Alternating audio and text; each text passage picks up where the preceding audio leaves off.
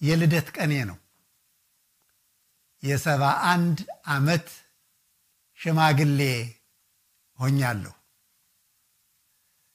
ስንት ልጅና ስንት ወጣት በሚሞትባት ሀገር ተወልጄ አድጌ ከዚህ የዕድሜ ደረጃ በመድረሴ እግዚአብሔር አምላኬን አመሰግናለሁ።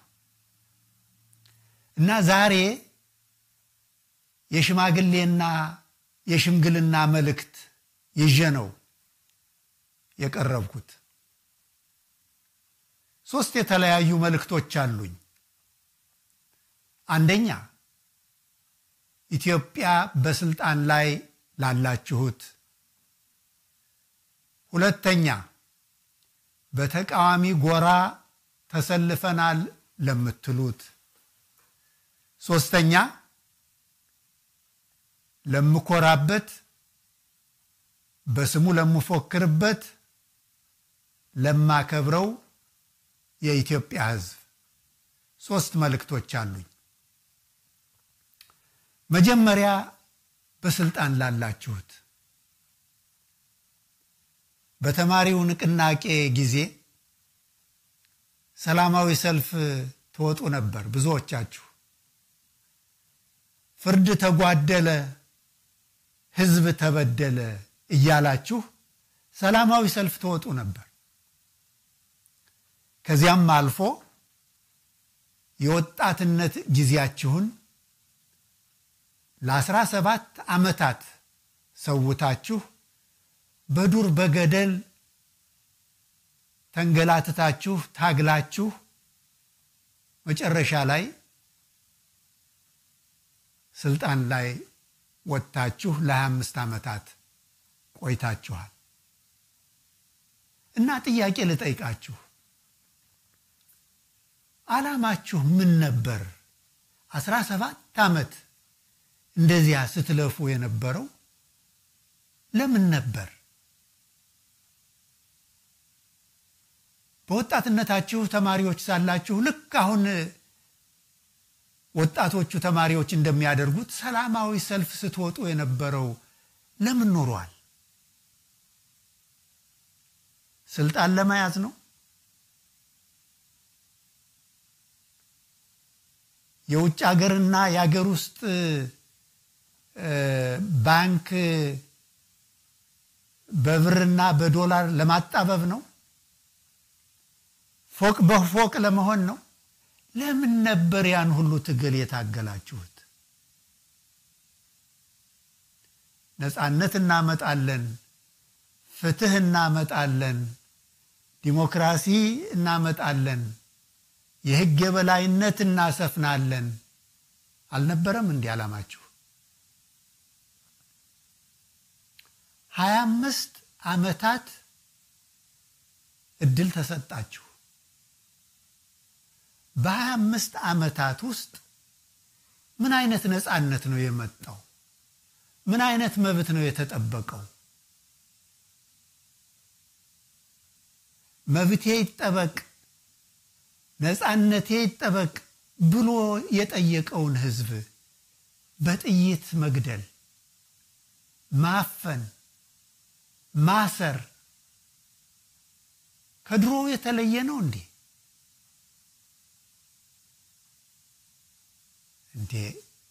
ኧረ እንጠያየቅ። እኔ እንዳልኩት አሁን እንደ ሽማግሌ ነው የምናገረው።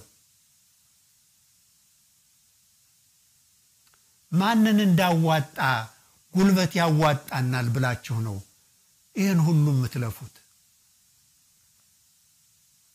አፄ ኃይለ ሥላሴ ፀሐዩ ንጉሥ እየተባሉ እንደ እግዚአብሔር የሚፈሩ ሰውዬ ተደፍረው የለ እንዴ?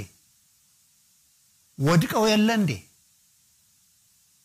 የሚያዋጣ ቢሆን መፈራት መከበር የጃንሆይን መንግስት ማን ይነካው ነበር? የሚያዋጣ ቢሆን ታንክና ወታደር ኮሎኔል መንግስቱን ማን ይነካው ነበር? እናንተ አሁን ያዋጣናል ብላችሁ ያለፈውን ስተት የምትደግሙት ለምንድን ነው? የጃንሆይና የኮሎኔል መንግስቱ ኃይለ ማርያም ታሪክ የማይበቃ ከሆነ ወንዝ ተሻግሮ የነ ሙባራክን የነ ጋዳፊን የሌሎቹንም ታሪክ መቃኘት ይቻላል።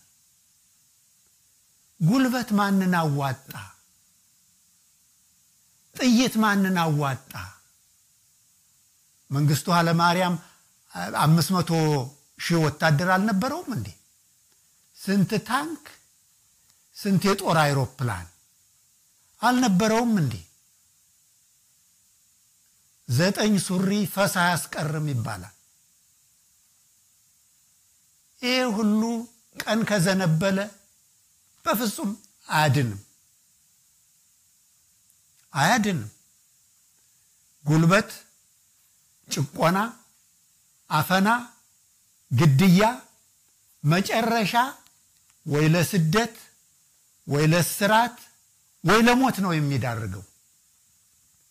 ከነዚህ ከሶስቱ የወጣ ምርጫ የለም።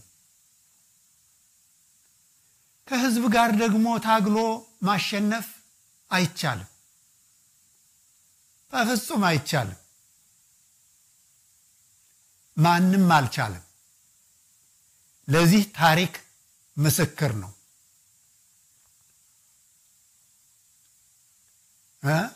ኃይሉ በሚዛን የማይለካ ልጁን ቢገሉ ወልዶ የሚተካ ህዝብ ቋሚ ነው።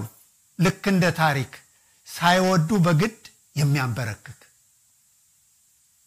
አንድ ሽፍታ ያስቸግራል እንኳን አገር። ከደቡብ እስከ ሰሜን ይሄ ነገር አልተስማማንም፣ ይሄ ነገር አልተመቸንም፣ ሰልችቶናል፣ ለውጥ እንፈልጋለን ብሎ ጥያቄ ሲያቀርብ በጥይት ይደበደባል እንዴ? እንደ ጠላት አያዋጣም።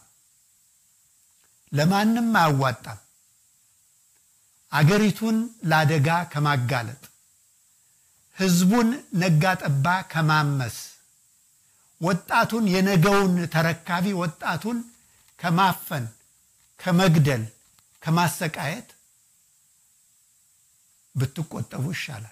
ለራሳችሁ ስትሉ ለልጆቻችሁ ለልጆቻችሁ ስትሉ አያዋጣም።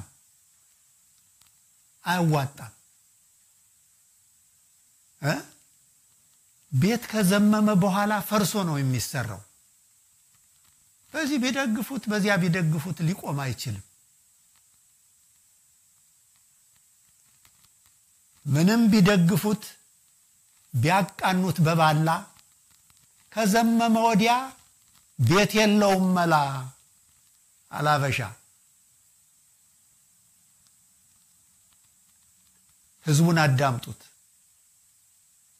አገሪቱን ለአደጋ አታጋልጧት። ብዙ የውጭ ጠላት አላት።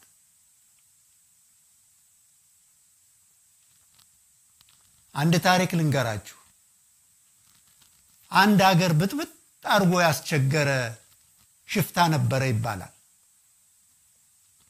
ይህን ሽፍታ ለመያዝ መንግስት ወታደር ላከ፣ ብዙ ጥረት አደረገ፣ አልተቻለም። በኋላ አንድ ገበሬ እንጨት የሚቆርጥ እየመሰለ ሳር የሚያጭድ እየመሰለ የሽፍታውን መውጫ መግቢያ እያጠና ቆይቶ አንድ ቀን ገድሎ ሬሳውን ባህያ ጭኖ ወስዶ ለመንግስት አስረከበ። የሽፍታ ቤተሰቦች ተረድተው ሲያለቅሱ ከህቶቹ አንዷ ከሟቹ ሽፍታ እህቶች አንዷ እንኳንስ ባህያ ይጫኑት በውሻ ቀን ከዘነበለ አያስጥልም ጋሻ አለች። ጉልበት አያዋጣም፣ በፍጹም አያዋጣም። የሳይንስ ሰዎች እንደሚነግሩን እሳት የሚነደው 3 ነገሮች ሲሟሉ ነው ይላሉ። አንደኛ ግለት ወይም ሙቀት ሲኖር፣ ሁለተኛ ነዳጅ ነገር ሲኖር፣ ሶስተኛ ኦክሲጅን ሲኖር እነዚህ ሶስቱ ካሉ እሳት ይነዳል። የፖለቲካ እሳትም እንደዚያው ነው። አሁን የህዝብ ጥያቄ አለ፣ የህዝብ ቁጣ አለ፣ የህዝብ ንቅናቄ፣ የህዝብ እርምጃ አለ። እያንዳንዱ የምትገሉት ሰው ደም ክብሪት ነው፣ እሳቱን የሚለኩስ ክብሪት። ፕሮፌሰር መስፍን ወልደ ማርያም የተናገሩት ነገር አለ። የሰው ደም እንደ ውሃ ተንቆርቁሮ መሬት ውስጥ የሚገባ ነገር አይደለም። ወደ ላይ ወጥቶ አቤት የሚል የሚሟገት ኃይል ነው። ሰው ገሎ በጤና መኖር የለም በምንም ታምር። ድሮ ከብት ጠባቂና ገበሬ ሳለሁ አንድ አይና ከብቶች ነበሩን። ባደጋ ምክንያት አንድ አይናቸው የጠፋ እና አንድ በሬ ነበረን አንድ አይኑ የጠፋ። የበሬዎች አይን በዚህ በጎንና በጎን ስለሆነ አንድ ነገር ሲሆን ይሄኛው አይን በዚህ ያለውን ያል ይሄኛው አይን በዚህ ያለውን ያል። አንድ አይና የሆነ ግን አንድ ነገር ሲያስደነግጠው ወደ ኋላ ነው የሚዞረው ስለማይታየው ይበረግጋል ቶሎ። እና አንድ አይና በሬና ሰው የገደለ ሰው እንደበረገገ እድሜውን ጨረሰው ይባላል። የሰው ደም ቀላል አይደለም። የፈሰሰው ደም ከበቂ በላይ ነው። ይብቃ፣ ይሄ ነገር ይብቃ። አሁን የምታዩት ነገር ርችት ነው፣ ምልክት ነው፣ ጭስ ነው። ይሄ ነገር ቶሎ ካልተገታ ይነዳል። እንዲህ ጭሶ አንዴ ከፈነዳ ወይ መውጫ ቀዳዳ የሚያሰኝ ይሆናል የሚመጣው ዳ። ምንድነው መፍትሄው ታዲያ? እንደ ሽማግሌ ነው የምናገር ብያለሁ፣ እንደ ሽማግሌ ነው የምመክር ብያለሁ። ድሮ በአገራችን ሽማግሌ ይከበር ነበር። ሽማግሌ በጣም ይከበር ነበር። ሽማግሌ እንኳን የተጣላ ማስታረቅ ሰማይ ቢቀደድ ይሰፋል የሚባልበት ጊዜ ነበር። ፍርድ ቤት ከወሰነው ውሳኔ ሽማግሌ ያስታረቀው ይበልጣል በባህላችን። ምን ነው ሽማግሌ የጠፋ በአገሪቱ? አገራችን የሃይማኖት አገር ነች። የአይሁድን ሃይማኖት፣ የክርስትናን ሃይማኖት፣ የእስልምናን ሃይማኖት አስተናግዳ የኖረች አገር፣ የሃይማኖት አገር፣ የጸሎት አገር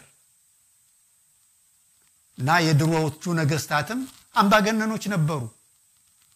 ሰማይ አይታረስ ንጉስ አይከሰስ እያሉ ከህግ በላይ ሆነው የኖሩ፣ ግን ባህል የሚገታቸው፣ ቄስ የሚገዝታቸው፣ ሼህ የሚገለግላቸው ሰዎችም ነበሩ።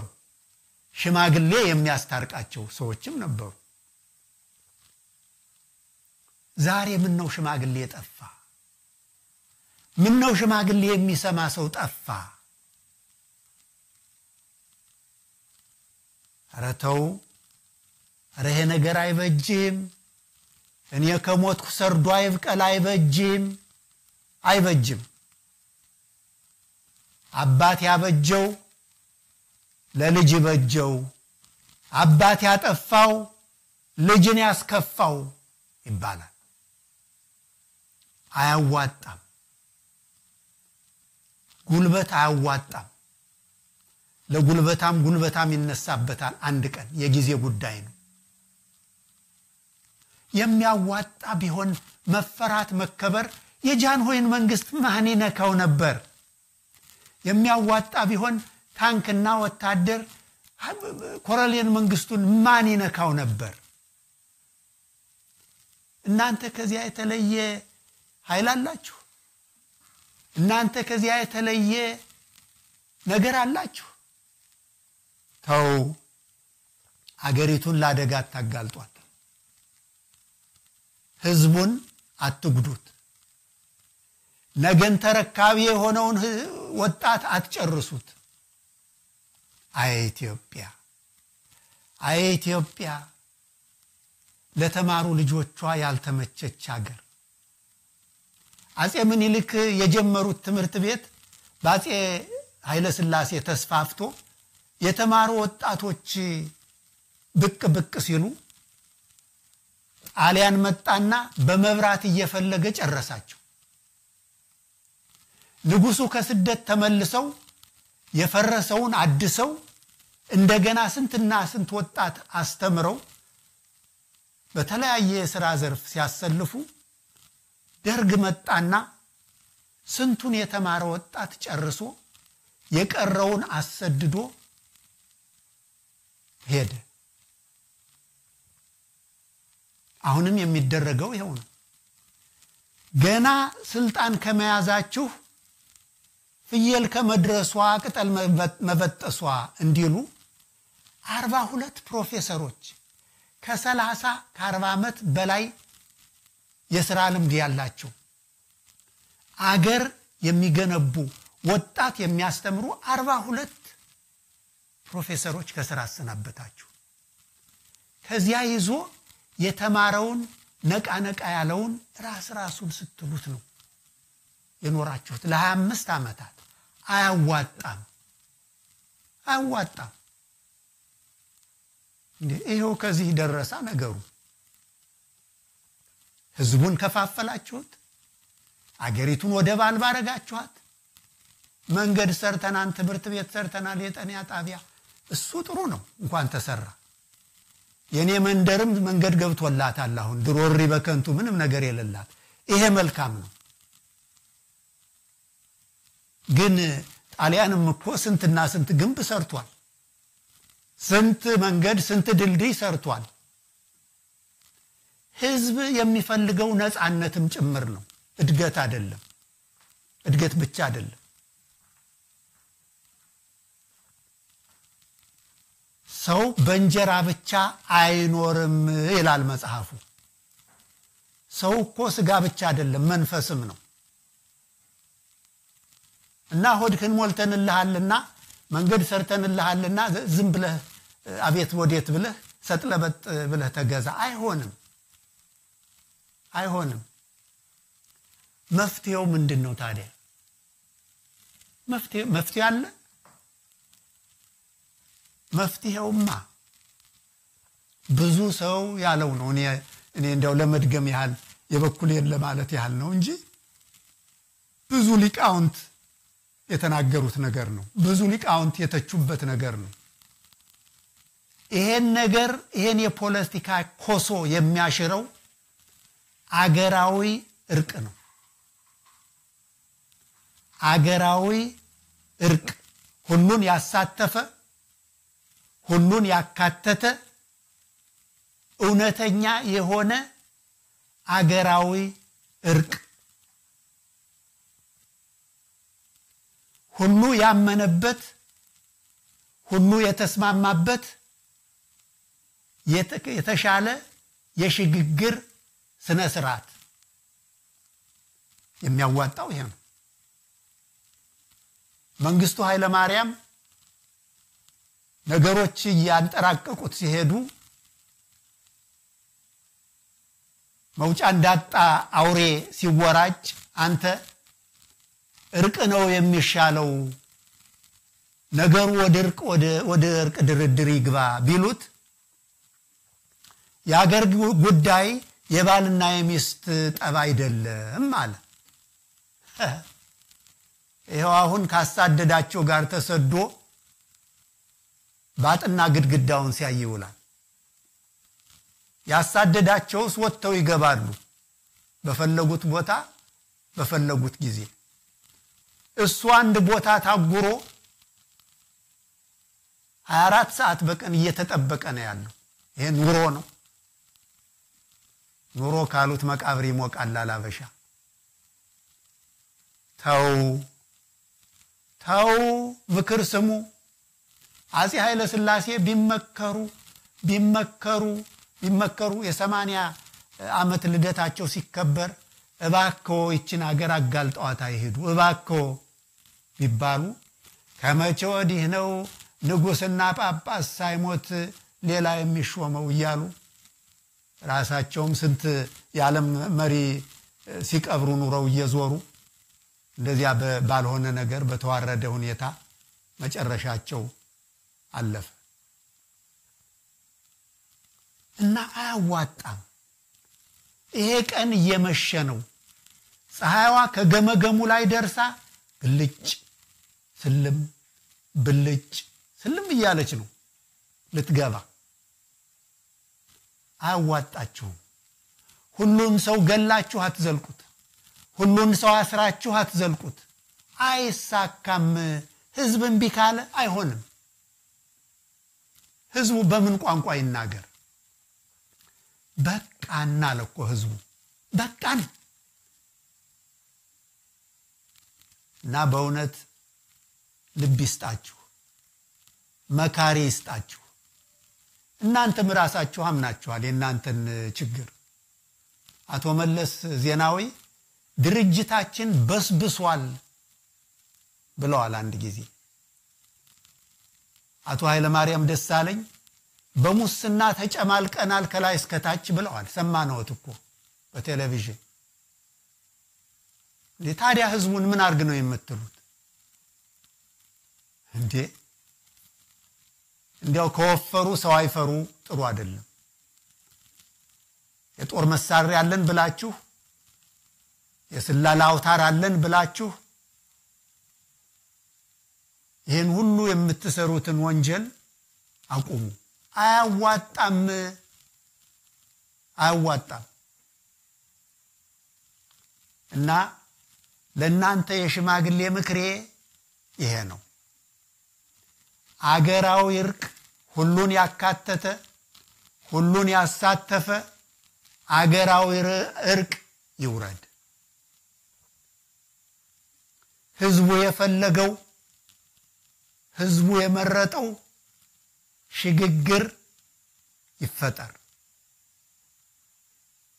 ጉልበት አያዋጣም ጠላትክን በቁልቁለት አታባረው የዞረብህ እንደሆነ ላንተ አቀበት ይሆንብሃል ይላል ያገሬ ሰው ለ25 ዓመታት ህዝቡን ተቃዋሚውን በቁልቁለት ስታባሩት ነው የኖራችሁት አሁን ዞረባችሁ አሁን አቀበት እየሆነ ነው ፈረንጆች የሚሉት አንድ ነገር አለ ከጉድጓድ ውስጥ ከወደቅ አትቆፍር ምክንያቱም ጉድጓድ ውስጥ ገብቶ የሚቆፍር ሰው ጉድጓዱን ጥልቅ እንዲሆን ያደረገ ነው የሚሄድ ለመውጣት አስቸጋሪ ያደረገው ነው የሚሄድ ጉድጓድ አትቆፍሩ አትዋሊዋሉብህ አትምከሪምከሩ በቆፈሩት ጉድጓድ ሳይገቡ ማይቀሩ ይላል ያገሬ ሰው ጉድጓድ አትቆፍሩ ሰው መግደል ሰው ማሰቃየት ሰው ማፈን ጥያቄ ስለጠየቀ አይሆንም እና ሽማግሌ ነኝና የሽማግሌ ምክር ነው የሰጠሁት በዚህ ምክር የማይስማሙ ወገኖች ይኖራሉ ብዬ ገምታለሁ የምን እርቅ ነው የሚሉ ታዲያ ደግሞ ሌላ ጉልበት አመጥቶ እስኪ ጠግብ ድረስ አገሪቱን ይበዝብዛት ህዝቡን ያሰቃየው አገራው ይርቅ ይደረግና ሽግግር ይፈጠርና ህዝቡ የስልጣኑ ባለቤት ይሁን ነው የምለው እግዚአብሔር አምላክ ልብ ይስጣችሁ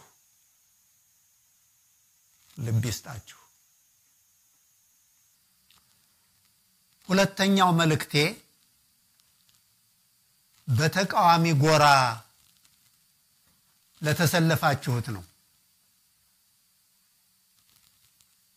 ስለናንተም የምለው ነገር አለኝ። በመጀመሪያ እኔ ከኢትዮጵያ የወጣሁት በአፄ ኃይለ ሥላሴ ጊዜ ነው። የኢሃፓ አባል አልነበርኩ፣ የሜሶን አባል አልነበርኩ፣ የማንም የፖለቲካ ድርጅት አባል አልነበርኩም፣ ሆኜም አላውቅም። የራሴም ድርጅት የለኝም። ነገር ግን እንዳንድ ተቆርቋሪ እንዳንድ ትውልደ ኢትዮጵያዊ ከደርግ ከአፄ ኃይለ ሥላሴ ጊዜ ጀምሮ ስጮህ ነው የኖርኩት። የታየኝን ስናገር ስጽፍ ሳዜም ነው የኖርኩት እና በቅንጅት ጊዜ መጨረሻ ተስፋ ሰጪ የሆነ ዲሞክራሲ ሊያመጣ የሚችል ነገር መጣ ብዬ አድርጌው የማላውቀውን ብዙ ነገር አደረኩ። ገንዘብ አዋጣሁ፣ ሰላማዊ ሰልፍ ተሰለፍኩ፣ ንግግር አደረጉ። መጨረሻው እንደዚያ ሲሆን በጣም ነው ያዘንኩት፣ በጣም ነው የተናደድኩት። እንደማንኛውም የቅንጅት ደጋፊ ለዚህ ነው እንዴ ሀገር ተረከቡ ተብሎ ቢሰጡ ምን ሊያረጉት ኖሮ ነው ያልነው። እና እናንተ በተቃዋሚ ጎራ የተሰለፋችሁ ሰዎች ህዝቡ ከሰጣችሁ ምክር የበለጠ ማንም ሊመክራችሁ አይችልም። ወይ ተባበሩ ወይ ተሰባበሩ እያለ ስንት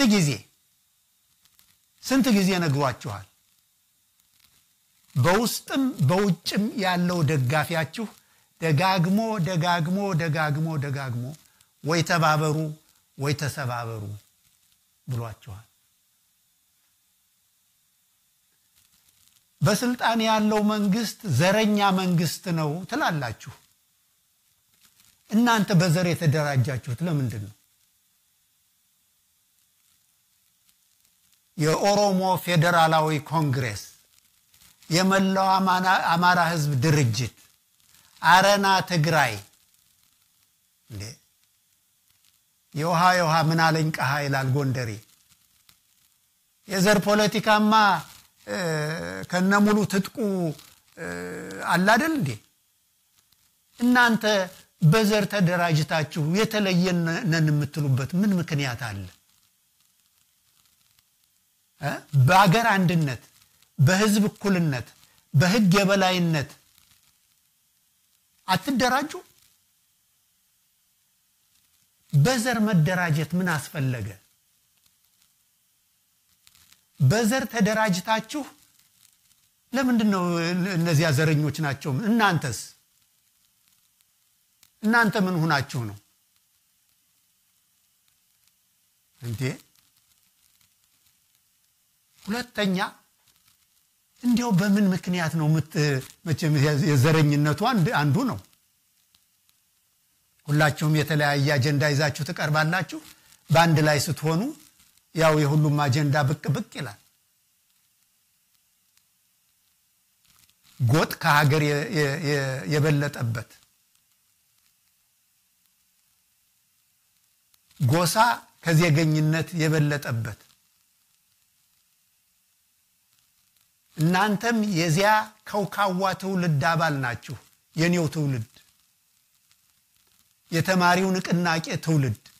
እንደው ምን ነው ተሎ ብናልፍና ወጣቱ ትውልድ እንደው ድል ቢያገኝ በጥበጥ አድርገን የበጠበጥ ነው አገሩን ከስተታችን የማንማር አይሽልታ አይትዝብት ሰው በ40 ዓመት አንድ ነገር አዲስ ነገር አይማርም። ይሄ ነገር አይሰራም ብሎ ወደሚሰራው አይተላለፍም። እንደው በለለ ስልጣን ገና ለገና ስልጣን ይገኛል ብላችሁ እንዲሁ ስትነታረኩ የምትውሉት የምታድሩት በምን ምክንያት ነው? ጧት የቋጠራችሁትን ማታ ስትፈቱ፣ ጧት የሰፋችሁትን ማታ ስትተረትሩ፣ ስትላዩ፣ ስትዘራጠጡ ነው የምናየው። ወይ ተባበሩ ወይ ተሰባበሩ ብሏል ህዝቡ። እንዴ ህዝቡ እኮ አሁን አልፏችሁ ሄዷል። አይቶ አይቶ አይቶ ትቷችሁ ሄዷል። እናንተም ደግሞ ጸጥረጭ ህዝብ እንደዚህ ከላይ እስከ ታች ሹግ መስሎ ወጥቶ እንደው ትንሽ እንኳን አትናገሩ። ግንባር ቀደም ሆኖ መምራቱም እሺ ያቀታችሁ ይቅር። ባትዋጋ እንኳን በልንገፍ ያባትህ ጋሻ ትኋኑ ይርገፍ ይላል ክራር ገራፊ። የት ናችሁ? ፈረንጆች አንድ ተረት አላቸው። ሙቀት የሚፈራ ሰው ወጥ ቤት መግባት የለበትም የሚል። የኢትዮጵያ ፖለቲካ እሳት ነው እና ወይ ለጠቅ ወይ መንጠቅ ነው። የመንፈስ ጽናት ያስፈልጋል፣ ራዕይ ያስፈልጋል፣ ለህግ ተገዥነትን ይጠይቃል። እናንተ ባወጣችሁት ደንብ ማትተዳደሩ እኔ ከሞት ሰርዶ አይብቀል የእናንተም ፍልስፍና ነው። ከሞቀ ቤትህ እየኖርክ ከምቹ አልጋ እየተኛህ ከፎቴህ ላይ ተቀምጠህ በሰው ሀገር አትጩህብን ልትሉኝ ትችላላችሁ። ምን እናርግ? እንደው መወለድ እኮ ክፉ ሆኖ ነው እንጂኛማ ምን ጎሎን?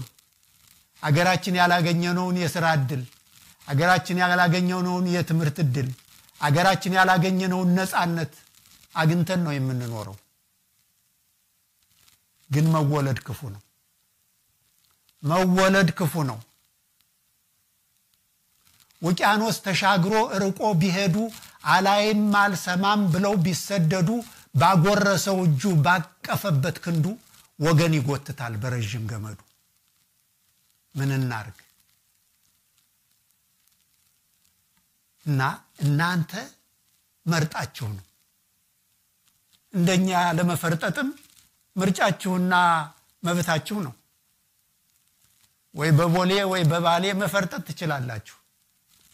ግን እኛ ከሀገሪቱ ጋር መነሳት መውደቅ ነው የምንፈልገው። ለፍትህ እንታገላለን፣ ለነፃነት እንታገላለን ካላችሁ መስዋዕቱን ለመክፈል ፈቃደኛ መሆን አለባችሁ።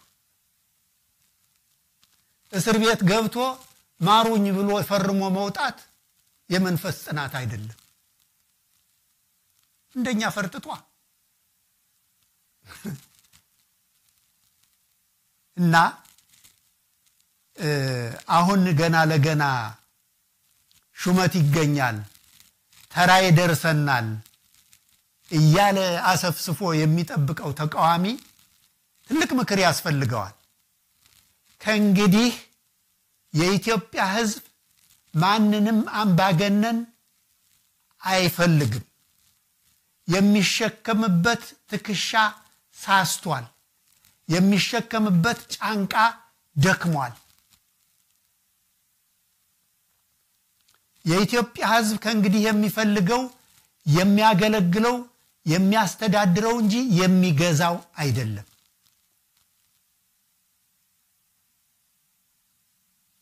አንድ ታሪክ ልንገራችሁ። የድሮ ነገስታት ድሃ ሴቶች ሞሰብ ሰፍተው ገጸ በረከት ሲያበረክቱ ገንዘብ ይሰጡ ነበር ይባላል። አንድ ቀን ሁለት ድሃ ባልና ሚስት ቤታቸው ተቀምጠው ሲያወሩ ሴትየዋ ሞሰብ ሰፍቼ ላጽ አበርክቼ በሚሰጡኝ ገንዘብ ላም ገዝቼ ወተቷን ጠጥቼ ቅቤዋን ተቀብቼ ትላለች። አቶ ባልዬ ለመሆኑ ላሚቱ የት ልትታሰር ነው አለ። ሴትዮዋ ደግሞ አረ በመጣች እንጂ እዚህ ትታሰር ነበር፣ እዚህ ትታሰራለች ስትል አቶ ባልዬ አይ ከዚህማ አትታሰርም ከዚህ ለምንድን ነው እዚህ ማትታሰረው? አትታሰርም ብዬሻለሁ። ሞሰቡም ሳይሰፋ ብሩም ሳይገኝ ላሚቱም ሳትገዛ ባልና ሚስት ሆድና ጀርባ ሆነው ተኮራርፈው አደሩ ይባላል። የናንተ የተቃዋሚዎች ሁኔታም ልክ ይሄን ይመስላል። በለለ ስልጣን ሰው ይጣላል፣ በለለ ስልጣን ሰው ይከፋፈላል። ወያኔ ነው የሚከፋፍለን፣ ኢህአዴግ ነው የሚከፋፍለን ትላላችሁ።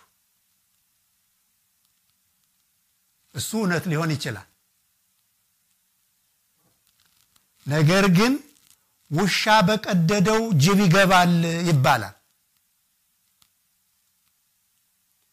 በር ስለምትከፍቱ ነው፣ ቀዳዳ ስለምታበጁ ነው። ሲጠባበቅ ኑሮ ሲሰልል ሲያደባ ቀዳዳ ሲያገኝ ነው ጠላት የሚገባ ሁልጊዜም። ውሻ በቀደደው ጅብ ይገባል። መጀመሪያ እናንተ ተባበሩ፣ መጀመሪያ እናንተ አንድ ሁኑ እና ከዚያ በኋላ የሚሆነውን በአንድ ላይ ሆናችሁ ታገሩ።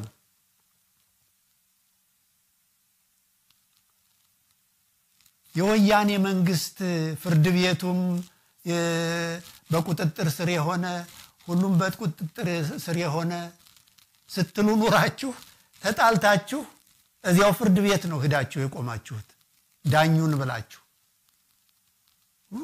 እንዴት ያሳፍራል! በእውነት እንዴት ያሳዝናል!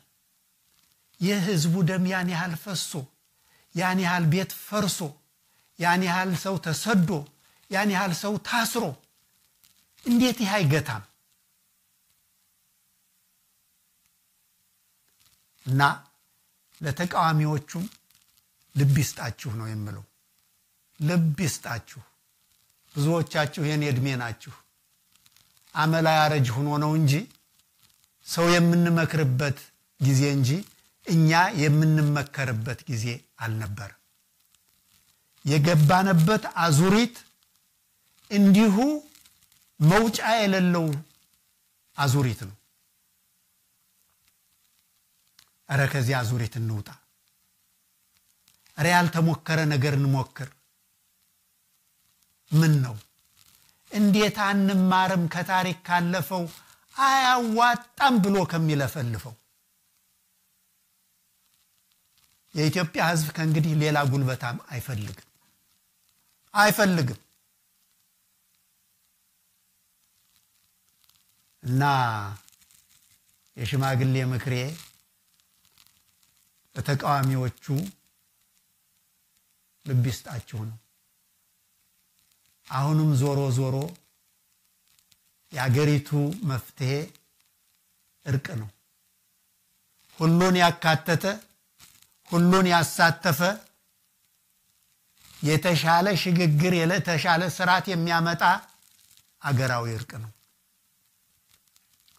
የውጭ ሀገር መንግስታት አሁን ኢትዮጵያ ያለው መንግስት የሚሰራው ስራ ትክክል ነው ብላችሁ ነው ወይ የምትደግፉት ተብለው ሲጠየቁ ምን ምርጫ አለ ነው የሚሉት። ምን ምርጫ አለ?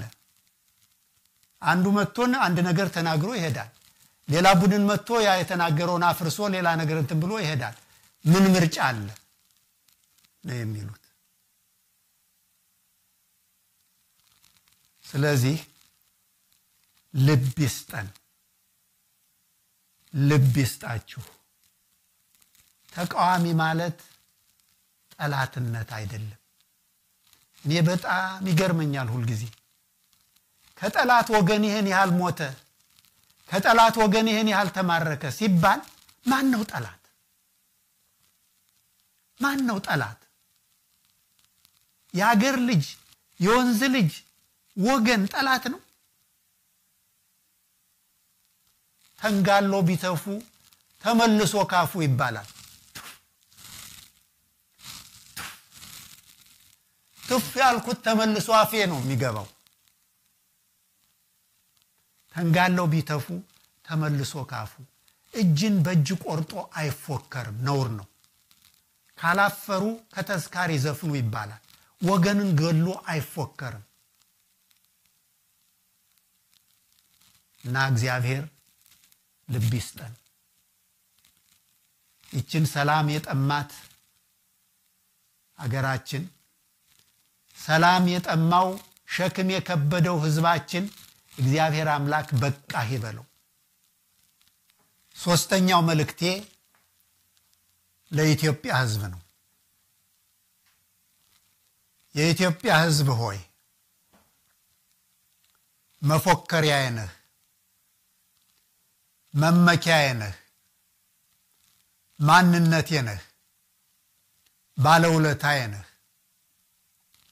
በለለጎንህ በከፈልከው ግብር ነው ተምሬ እዚህ የደረስኩት።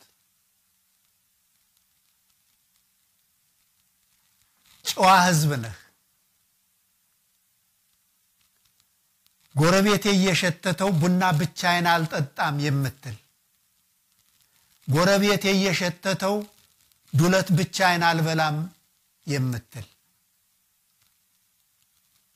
ጎረቤትህ ሲታመም የምትጠይቅ፣ ጎረቤትህ ሲሞት የምታቃብር ማነህ ሳትል እንደዚህ ያለ ጨዋ ህዝብ ነህ። ያለ የሌለውን ልዩነት እየፈለፈሉ መቃብር እየቆፈሩ አጥንት እየለቀሙ አማራ እንደዚህ ነው፣ ትግሬ እንደዚህ ነው፣ ኦሮሞ እንደዚህ ነው፣ ከምባታ እንደዚህ ነው፣ ወላይታ እንደዚህ ነው፣ ጉራጌ እንደዚህ ነው፣ ሶማሌ አፋር እንደዚህ ነው የሚሉህን አወናባጆች አትመናቸው። የስካሁኑ ይበቃል። የስልጣን መቆናጠጫ የስልጣን መሰንበቻ ነው ያደረጉ። አሁንም ይሄ ነገር ካልታሰበበት ነገም መልሶ ያው ነው የሚሆነው። ጉልቻ ቢቀየር ወጥ አይጣፍጥም ተብሏል። የሚያስፈልገው የሥርዓት ለውጥ ነው። የሥርዓት ለውጥ ነው። የሥርዓት ለውጥ ማለት አስተዳዳሪዎችህን የምትሾማቸውና የምትሽራቸው አንተ እንድትሆን ነው። አንተ ስትሆን ነው ለውጥ የሚመጣው ያን ጊዜ ነው እንጂ በመጣ በሄደው መሳሪያ እየሆንክ እየተንገላታህ እየተመታህ ነው የምትኖረው። አንተ ከመላጣና ከዘባጣ የቱ ይሻላል ላሉት አሉ ሰውዬ። አይ ያስከራሱ ያስከቂጡ ምን ጤና አለው አላሉ። ያሰፍስፉ አሁን ለስልጣን ያሰፈሰፈው ሁሉ ስርዓቱ ካልተለወጠ አንተ የስርዓቱ የስልጣኑ ባለቤት ካልሆንክ ዞሮ ዞሮ ያው ነው።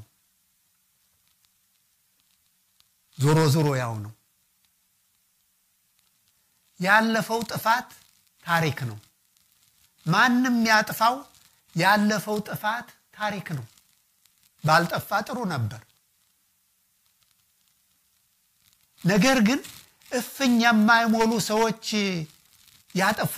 ያጠፉትን ጥፋት ደግሞ ያጠቃላይ ህዝብ ጥፋት አርጎ ማየት ትክክል አይደለም። እንዴ ማንኛችንም እኮ ከሰሜን ልወለድ ከደቡብ ልወለድ ከምስራቅ ልወለድ ከምዕራብ ልወለድ አጭር ልሁን ረጅም ልሁን ጥቁር ልሁን ቀይ ልሁን ብለን እኮ የመረጥነው ምርጫ የለም። ወላጆችን ነገሌ ይሁኑልኝ ብለን እኮ የመረጥነው ምርጫ የለም። ታዲያ በማንነታችን እንጠቃ እንዴ? በማንነታችን እንጠላ እንዴ? በማንነታችን እንናቅ እንዴ? ለምን? መጥፎ ዘር የለም። የኢትዮጵያ ሕዝብ ሆይ ስማኝ፣ መጥፎ ዘር የለም። ከማንኛውም ብሔር፣ ከማንኛውም ዘር፣ ከማንኛውም ቤተሰብ መጥፎ ሰው ሊኖር ይችላል። መጥፎ ዘር ግን የለም። አማራ እንደዚህ ነው፣ ትግሬ እንደዚህ ነው፣ ኦሮሞ እንደዚህ ነው፣ እገሌ እንደዚህ ነው። ይሄ ሐሰት ነው፣ ከእውነት የራቀ ሐሰት። ከዚያም አልፎ ደግሞ እጅግ በጣም የሚጎዳ እንዴ! ሰው በማንነቱ በምንነቱ እንዴት ይገደላል? እንዴት ይሰደባል? አይሆንም።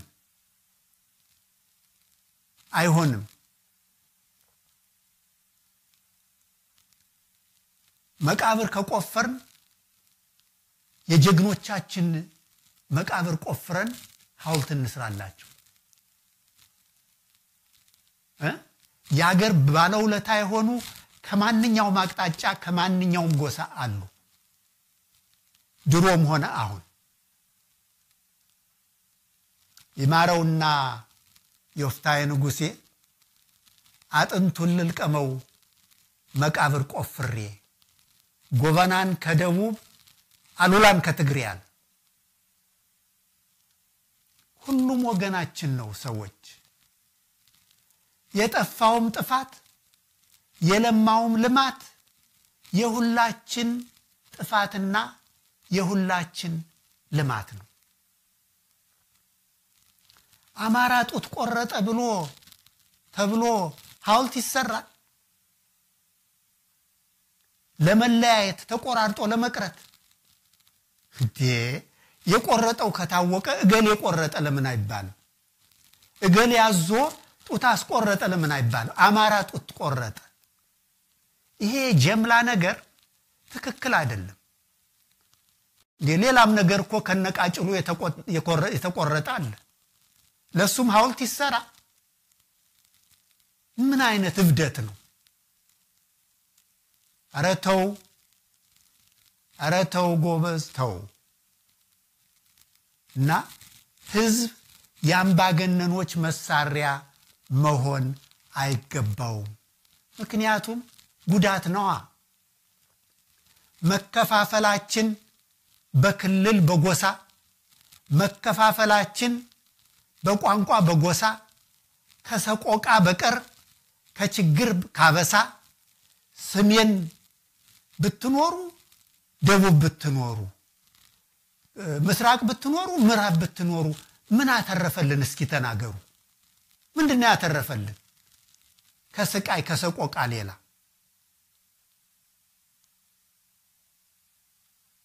የተከፋፈለ ያልተባበረ ሰው እየነጣጠለ ጠላት ሲደቁሰው ሲገዛው ይኖራል፣ ሲሰራው ሲያፈርሰው። መተባበር ግን ኃይል ነው። መተባበር ኃይል ነው። ሕዝብ ከተባበረ መብቱን ካወቀው የሚነካው የለም፣ የሚነቀንቀው። ድር እንኳን ቀጭኑ ድር እንኳን ለስላሳው ሲያብር ሲተባበር ይበልጣል ካንበሳው ማን አለብኝ ብሎ ጠግቦ ከሚያገሳው።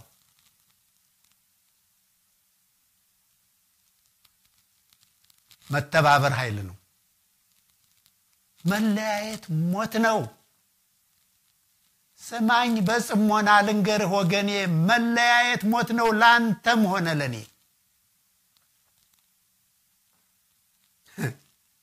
አንተ ሞኝ እኔ ሞኝ፣ ሁለት ሞኝ አግኝተው ኃይል ወጋው ይላሉ እኛን አለያይተው።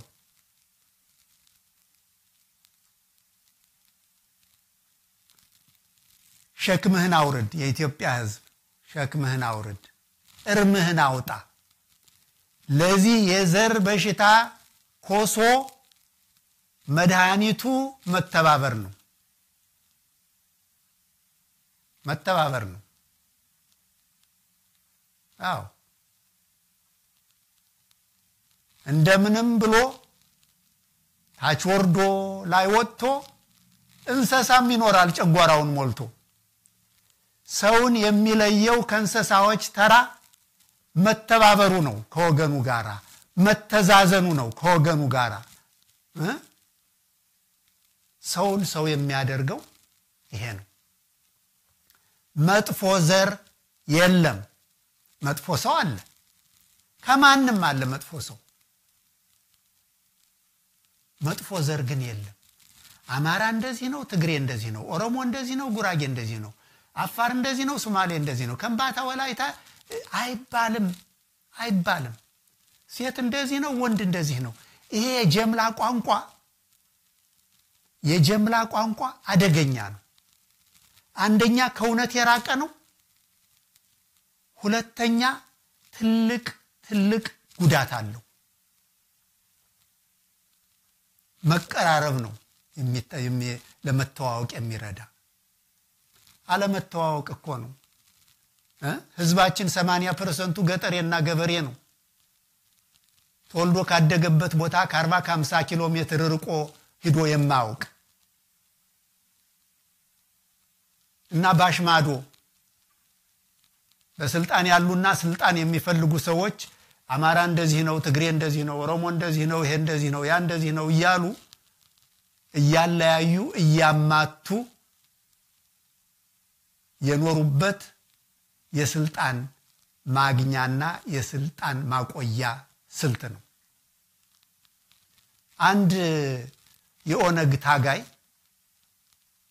አሁን በቅርቡ ሲናገር የሰማሁት ነገር አለ እኛ 40 ዓመት ታግለን ያላመጣነውን ለውጥ ልጆቻችን ዓመት ባልሞላ ጊዜ አመጡት አለ አሁን የጎንደርና የኦሮሚያ የአማራና የኦሮሚያ ወጣት ደምህ ደሜ ነው እየተባባለ ነው ያለው ጥቃትህ ጥቃቴ ነው ደምህ ደሜ ነው ብሶትህ ብሶቴ ነው እያለ ነው ያለው ይሄ ነው የሚያዋጣው ይሄ ነው ለውጥ የሚያመጣው ይሄ ነው የስልጣን ባለቤት የሚያደርገው ለህዝብ አንድ ታሪክ ልንገራችሁ ይሄ ታሪክ ብዙ ጊዜ የተነገረ ታሪክ ይመስለኛል እንዲያው ለሁኔታው ለወቅቱ አሁን ለምናገረው ገጣሚ ስለመሰለኝ ነው የምነግራችሁ ገበሬ ሳለሁ በክረምት በተለይ በሬዎቹ ሳር ሲበሉ እንዲያድሩ ይያል ስናርሱለን የኛንም በሬዎች እርሻ ጎረቤቶቻችንን በሬዎች ባንድ ላይ አርገን ዱር ነው ተተናቸው የምንመጣ የነበር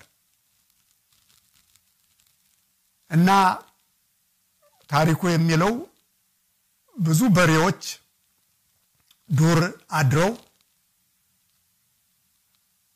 ጅቦች ተሰብስበው መጡባቸው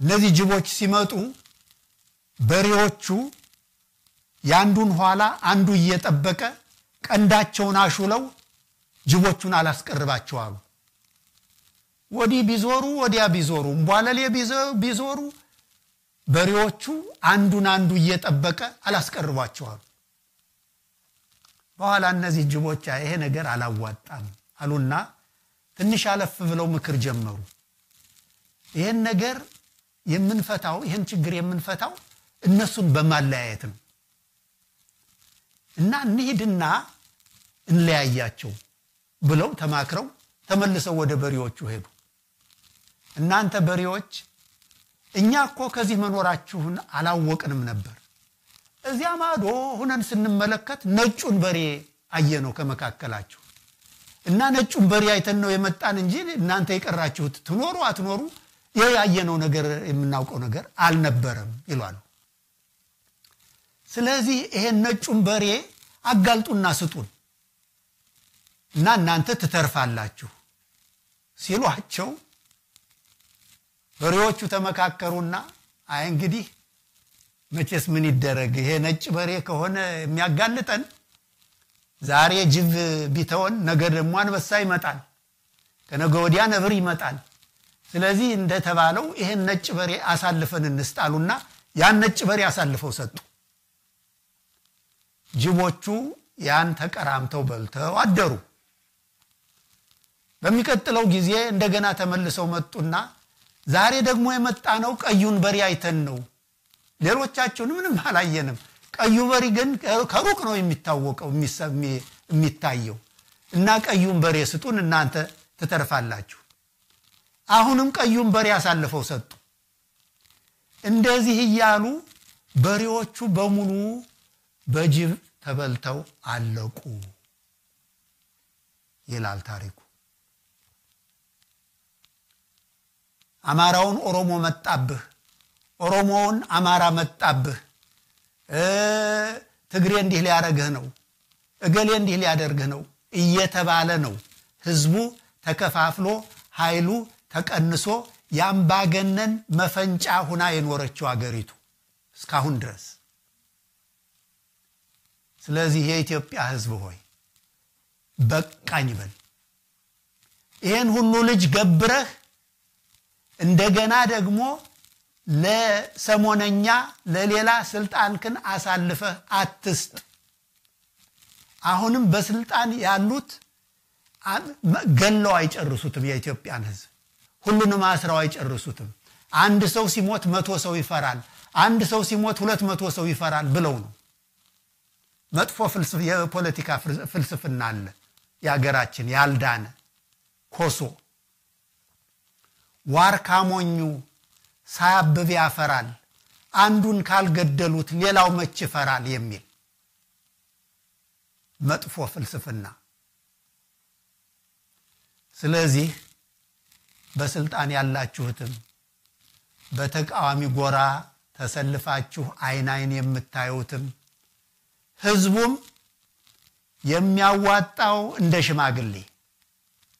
ሽማግሌ የሚያዋጣው የሚመስለኝ አገራዊ እርቅ ነው አገራዊ እርቅ ሁሉን ያሳተፈ ሁሉን ያካተተ አገራዊ እርቅና የሥርዓት ሽግግር ጨው ለራስህ ብለህ ብትጣፍጥ ጥሩ አለዚያ ድንጊያ ነው ብለው ይጥሉሃል ይባላል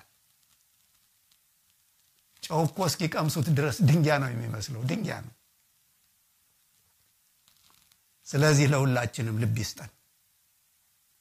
ልብ ይስጠን የሞከርነውን ነገር ያልሰራውን ነገር እንደገና እንሞክረው እብደት ማለት እሱ ነው እንደ ፈረንጆች አባባል የማይሰራውን ነገር እየደጋገሙ ይሰራል ብሎ መጠበቅ ነው እንዴ አይሆንማ አንዲት ቀበሮ ያውራ በሬ እንትን ተንጠልጥሎ አየች ይባላል እና እንዴ ይሄ ነገር አንዴ ሊወድቅ ይችላል ብላ ያን በሬ ቀን ሙሉ ስትከተሉ አለች ይባላል አይሆንማ ከብት ባልዋለበት ኩበት መልቀም አይቻልም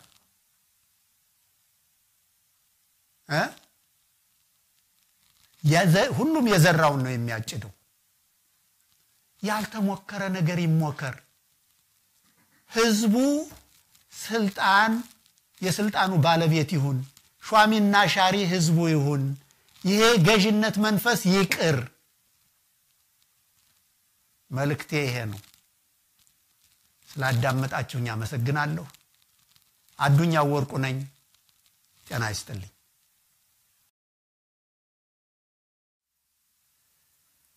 ክቡራትና ክቡራን ጤና ይስጥልኝ